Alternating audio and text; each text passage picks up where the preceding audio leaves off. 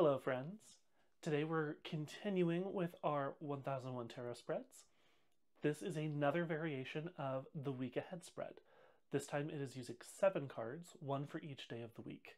Like previous variations of this spread that used a smaller number of cards, each card corresponds to a time period, and additionally, what kind of thing would be beneficial to focus on that day of the week. This week I'm using the Supernatural Tarot for these demonstrations, and we're going to get right into it.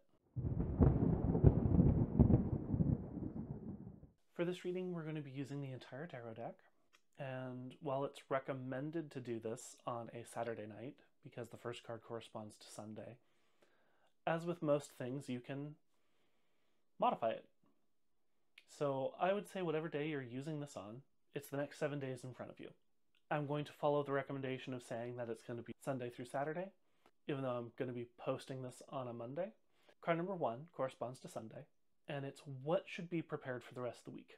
Card number 2 is Monday. What things should you watch out for this week? Card number 3, what strengths will you need to focus on, which is Tuesday. Card 4 is Wednesday, and asks us to verify some information. Double check your figures. 5 is Thursday, and what opportunity will you have to reveal your expertise? 6 is Friday. Who will I need to negotiate, or how will I need to handle negotiations? 7 is Saturday, and it's how can I consolidate what I have gained this week or minimize losses? So we're going to shuffle up and see what we get. As always, this is just a demonstration.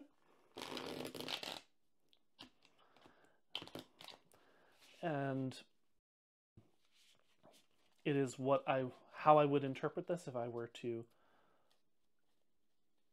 reveal these cards for a client in a reading.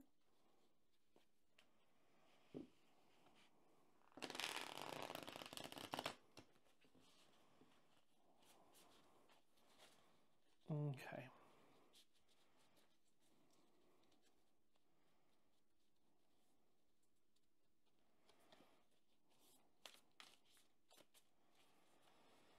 So we have card 1, 2,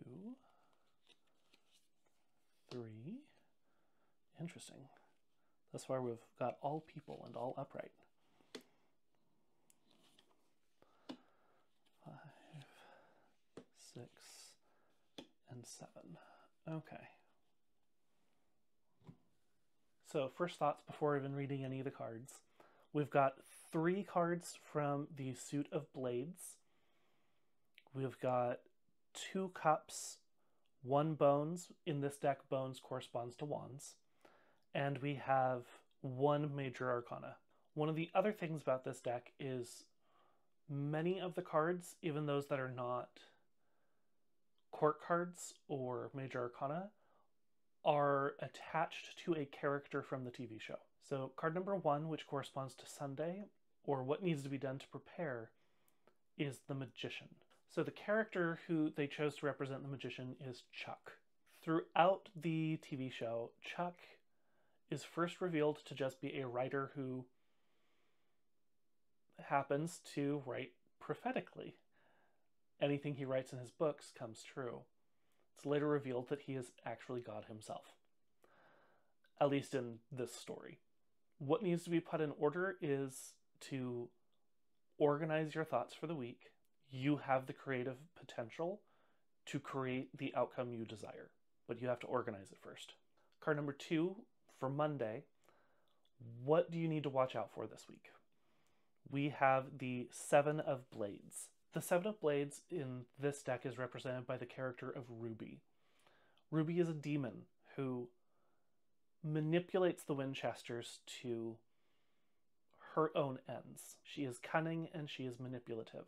What you should be watching out for is someone who will lie and cheat to get what they want. Card number 3 corresponds to Tuesday. And what strengths should you put forward this week? This is the 5 of Blades, who is represented by the demon Meg Masters. She is another problematic character. As is typical of the 5 of Blades, it is a card of conflict. So what strength do you need to bring forward into this conflict? Your sense of self, and just cut through the noise. Find the specific things that need focused on, as referencing back to card 1, what was prepared for, and focus on your plan. Don't allow other people to distract you with their lesser conflicts. Card number 4, which corresponds to Wednesday, is check your facts. What needs to be verified?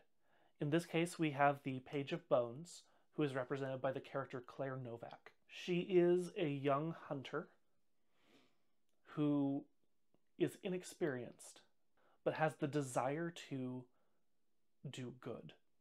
Double check on the younger people who interact with your business.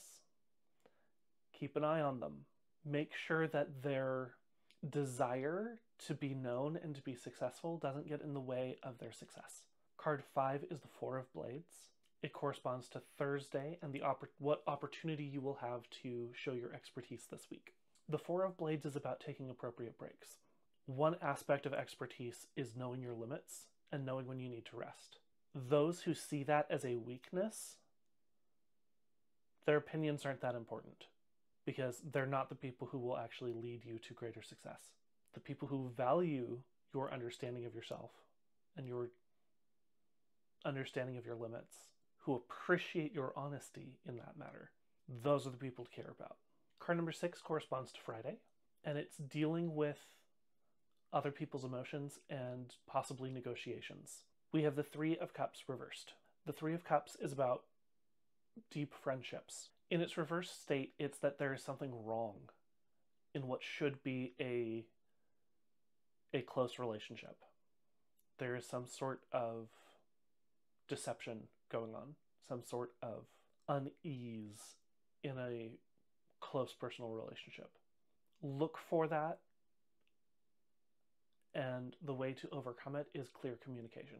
Card number 7 corresponds to Saturday. It is the wrap-up card. It's how can we consolidate what we have accomplished this week and minimize any losses. It's being represented by the Seven of Cups. The Seven of Cups is a card about choices. It's that you have multiple opportunities in front of you. In reference to the question, it is you can focus on the negative or you can focus on the positive. Whichever you choose to focus on will have the larger impact going into the next week. That brings us to the end of this demonstration of the 7 days spread. As a reminder, there are now a bunch of links in the description for my Discord, my personal website, and the Buy Me a Coffee page, so check those out. And until next time, walk in the light, my friends.